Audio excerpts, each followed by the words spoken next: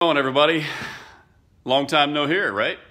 It's been a while since I've given you guys an update, so I have, I think, at least 3 videos in the works, actual long episodes that I just haven't had time to edit yet, and I need to give you guys some sort of an update. So I'm going to do a quick vlog tonight and walk you around the car and show you what we've been doing and some of the progress that has been made that you're unaware of.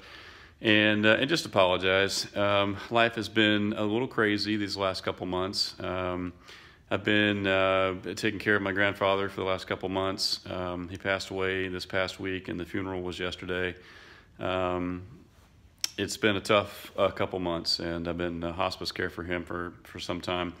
So that has taken up a lot of my time. I have been traveling a lot as well. In fact, 6 o'clock tomorrow morning, I'll be in Kansas for the week. A couple weeks later, I'll be in Florida and then Texas.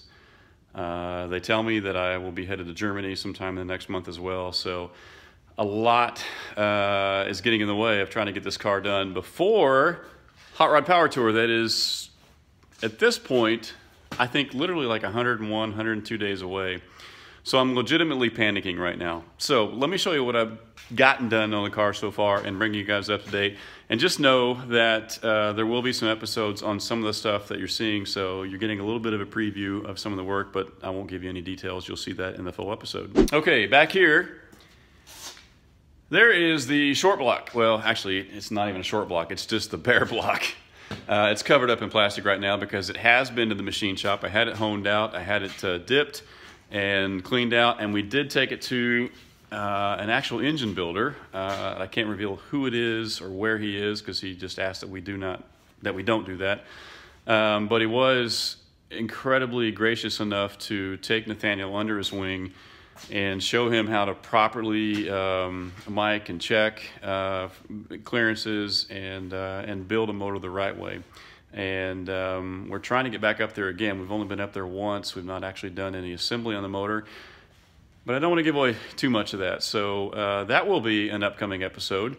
So that's going on. As you can see right here, here is, this is a crank in plastic right now.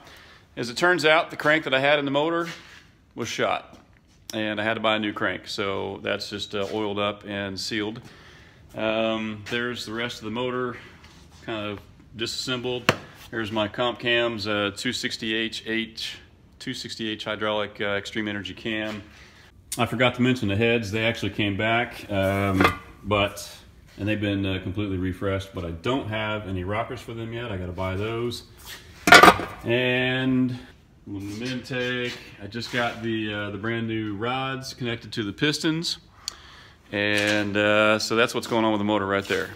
All right, so over here on the car itself, I know you've probably seen this before, but what you didn't know was that this hatchback was never really attached. We had to take it off to do the roof swap, and so I had to find and salvage some old hinges. So the hinges are on there. There's weather strip underneath. This spoiler was retrofitted to that because this car was not originally equipped with a spoiler. So we have drilled the holes, actually got this thing completely mounted down now. These taillights are finally going to go in for the last time, but the reason that they're not in right now is because of that little provision right there. I don't know if you can see it, but we need to make an indent right there and a hole for the wiring.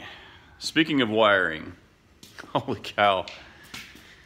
There is one old hacked up wiring harness right there on the floor. As you look inside the car itself, you can see that there is the part of the rest of that wiring harness. And you might also notice that there is no dashboard, no controls, no anything inside here. It is completely, of course, minus all the garbage that's in there right now, stripped to bare metal. I just got these doors permanently mounted, this side and the other side, and right now, as you can see, I'm working on trying to get the glass reattached. All this lock hardware and bracing and door handle was all completely removed because there was a couple rust spots on the bottom of it that I thought I was going to try to repair and restore, and I just don't have time. So the door's going back together. I wish I'd never taken it apart because that would have saved me a ton of time. What else? Let's see. Walk around the car here. As you can see, the other doors on there. This is kind of cool.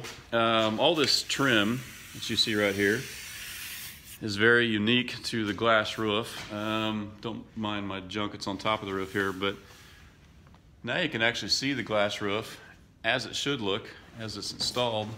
Here's the roof crown molding. It's finally permanently installed. I had to drill a bunch of holes. Weather stripping is getting ready to go on. It's all the little stuff, guys. It's the time killers that are gonna get us. I don't have any glass back in here yet, and no windshield in front of the car. And this front of the car here this is an NOS hood that I had. This is not actually the hood that's gonna go in the car, but underneath that hood, it's completely barren. There's nothing down there. No engine. It's in pieces, as you saw over there. No brakes, no ground lines, no gas lines, no brake lines. Yeah, we're in trouble. And I don't know. I honestly don't know if we're going to get this car done in time, but we're going to do our best. What else? Here's another thing. You guys notice the front of the car sitting on the ground down here. I don't even have any of that mounted on the front of the car yet. Not to mention the changes to the wiring harness that are necessary, because I went from a 2-headlight car to a 4-headlight, and the taillights are different as well. So even the wiring harnesses that I have, I'm going to have to splice and make new provisions for the extra lights that are in the car. Apologize for the lighting as well, guys. I don't actually have any lights in my garage. All I have are these. Actually, there's one right above me that's out right there. I have this string of construction lights. It's just kind of stapled to my ceiling right now. That's all I have. The rest of it is just pitch black.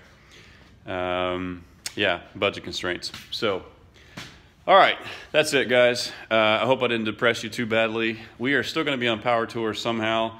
I hope it's in this car. I really do. That's been our goal all along, and Nathaniel has been dreaming about it. And we've been talking about it so much that it's just going to break my heart. It's going to break his heart. It's going to crush mine if we can't get this car done in time. We may not even have an interior in this thing. I don't care, as long as it drives and we have a couple seats bolted down. It's probably going to be bare metal. But if it runs and drives, we're going to be there. So I hope you guys like this update. We'll have a couple episodes coming out to you very soon. I just have to have time to edit them. Hopefully maybe in the hotel this week while I'm in Kansas, I can maybe get one episode out to you. And we will see you soon with an actual episode. Take care, guys.